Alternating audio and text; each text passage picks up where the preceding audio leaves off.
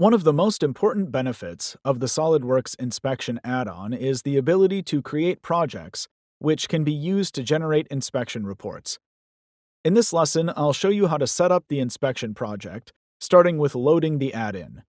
Inside SolidWorks, I'll click on the Options drop-down arrow, select Add-ins from the list, and scroll down inside the Add-ins dialog box until I see the SolidWorks Inspection item.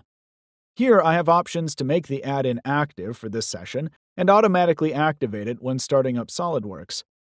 For now, I'll just make sure it's active for this session and click OK. Now I'll click Open, load the end cap file,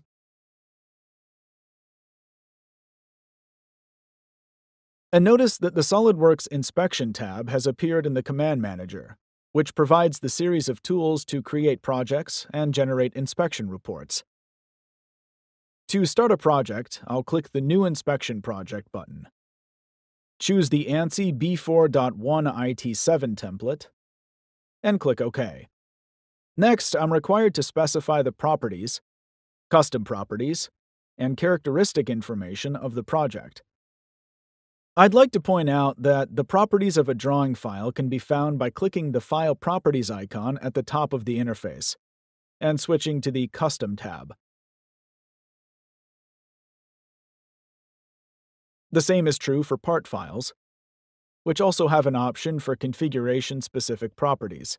Specifying these properties before setting up the inspection project allows me to pull this property information into the project and any future reports.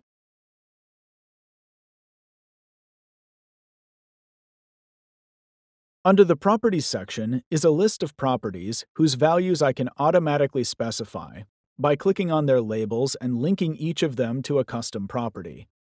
For example, I'll click Part Name, and a window appears with tabs displaying custom properties from Drawing, custom properties from Model, and Model Configuration-specific properties.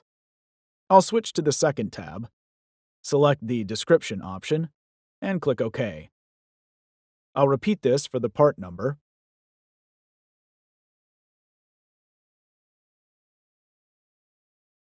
and part revision, this time using the revision from the first tab. Alternatively, I can manually specify properties by typing values into their corresponding fields. For example, I'll set the document name as Cap Inspection and the number as Cap-001. Notice also that the vendor field has a drop-down containing a list of suppliers that you can choose from.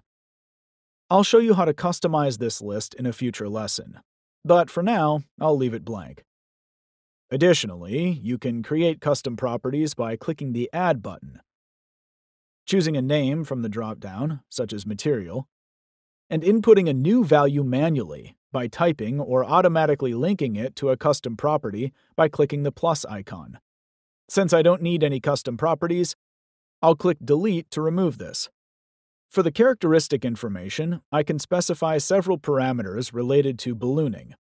I'll keep the balloon start number at 1, set the sort order to clockwise, the classification as major, and the extraction method to automatic.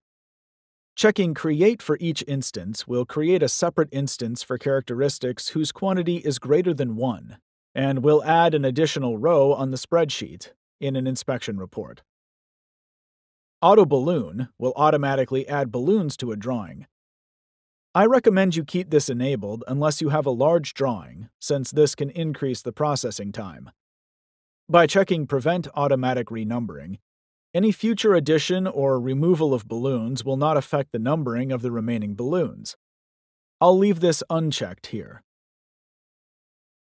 The Sampling section contains parameters related to an inspection standard, known as the ANSI Z1.4 table. This lets inspectors match lot or batch sizes of items with inspection levels and types to determine an acceptable quality level, or AQL. Essentially, this is a statistical sampling method used to determine the number of acceptable defects for a given lot size of manufactured goods.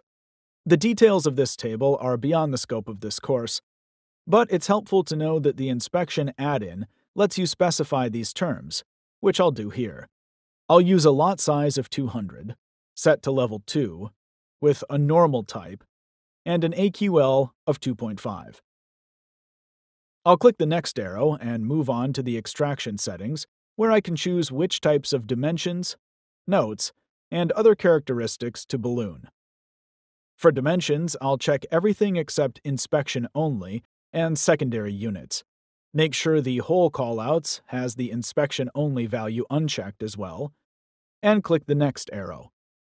Under tolerance settings, I can set the default tolerance to by precision or by range, change the units being used, and adjust the values for each precision level or range along with their tolerance values on a linear and angular basis.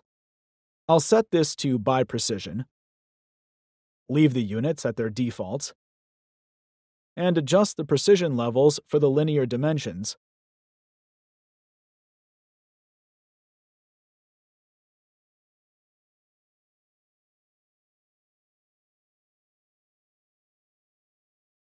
And the angular dimensions.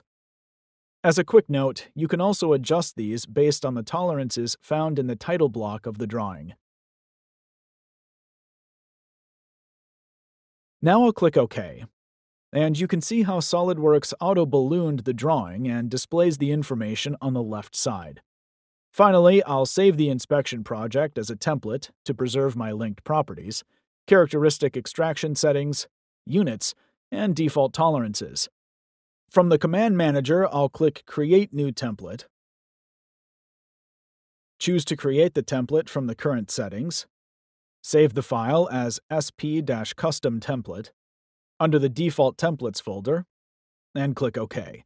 Now, when I switch over to a different drawing and start a new inspection project, you can see the option becomes available.